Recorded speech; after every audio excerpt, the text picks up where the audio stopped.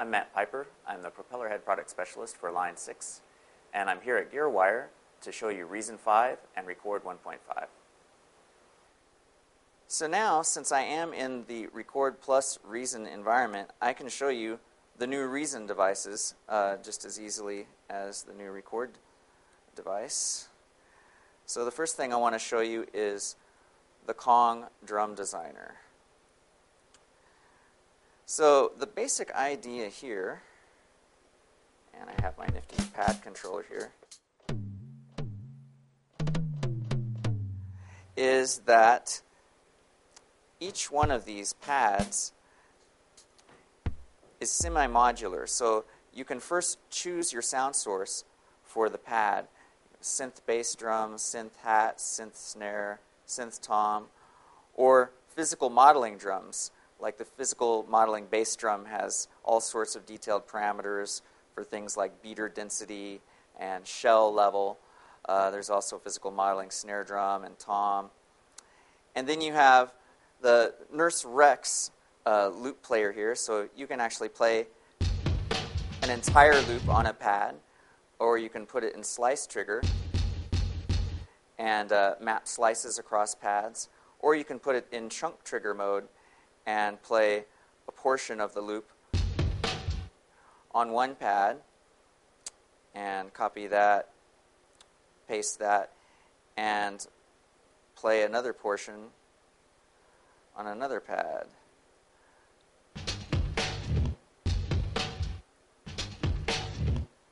Or across as many pads as you like. And we have the NN Nano Sampler, which looks like a little NNXT. And here's where you can do some live sampling.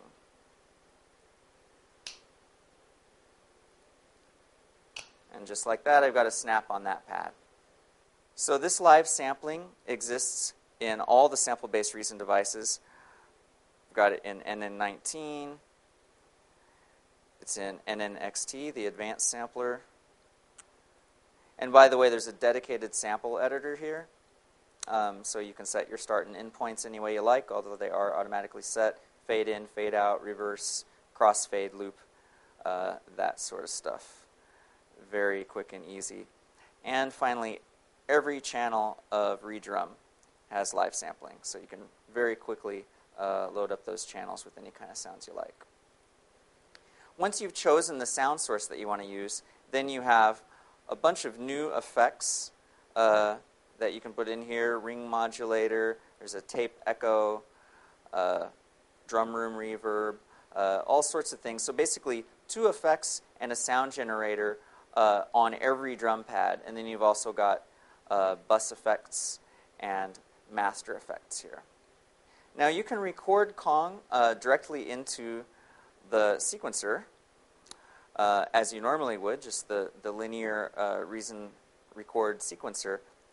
But you could also make a bunch of patterns in the new blocks mode, which is a new feature in Reason 5 and Record 1.5. So let me slow down to this tempo to something I might be able to handle. You could make any sort of beat that you like.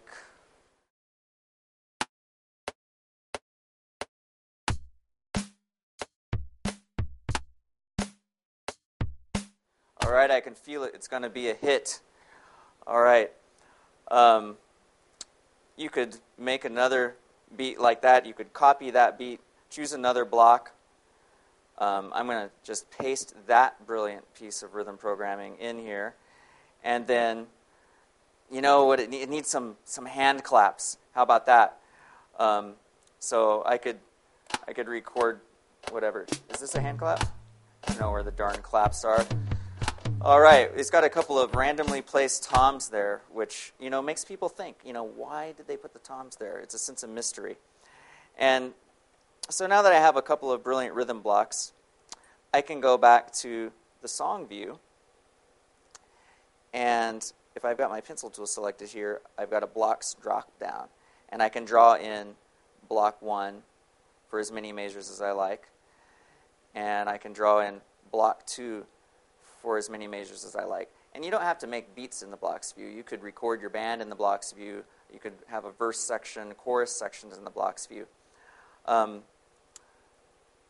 But anyway, you draw these in anywhere you like them. Then if you want to edit one of them, you go back into the blocks view and make any sort of edit you would like. And then in the song view, that edit will be populated as many times as that block occurs in the song. Now let's say you wanted to just change one of these blocks without changing all the other ones. Then you can just convert block clips to song clips, and now I can edit just this block without changing the other instances of block 1.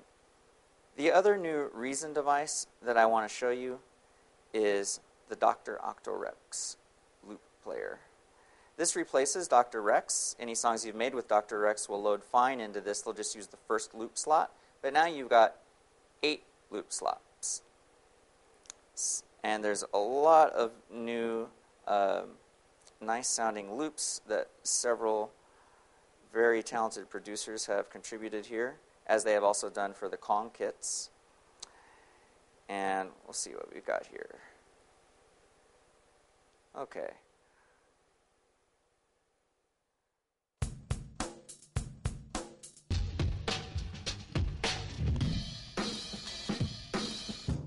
Now, if I want to automate these, it's quite easy to do. I can just create a pattern loop lane, and then again, I've got a drop-down similar to the blocks drop-down, and people who use redrum patterns are going to recognize this. Now I've got the 8 loops here, so I can choose whatever loop I want and draw it in for as many measures as I need it. Choose another loop.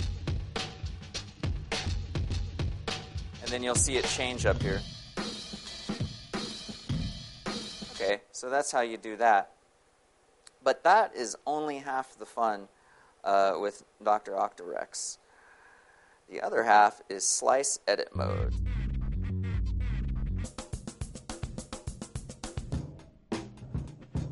Okay.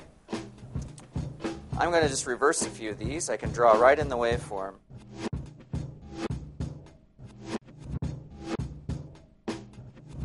I can play with the pan.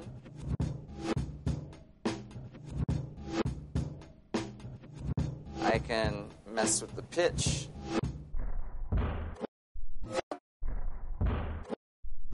And I can basically make a mess of this in a hurry. Can also change the decay and the level. And I've also got 8 separate outputs here. So I can just choose my snare slices if I want to, and send those through a different pair of outputs, and send that through a big W reverb if I want to. And I've also got alt groups, so I could, for instance, select the snares and put them in alt group 1, and then when I play the loop back, everything in alt group 1 will randomly shuffle amongst itself and keep the loop sounding fresh instead of just being exactly the same each time it plays.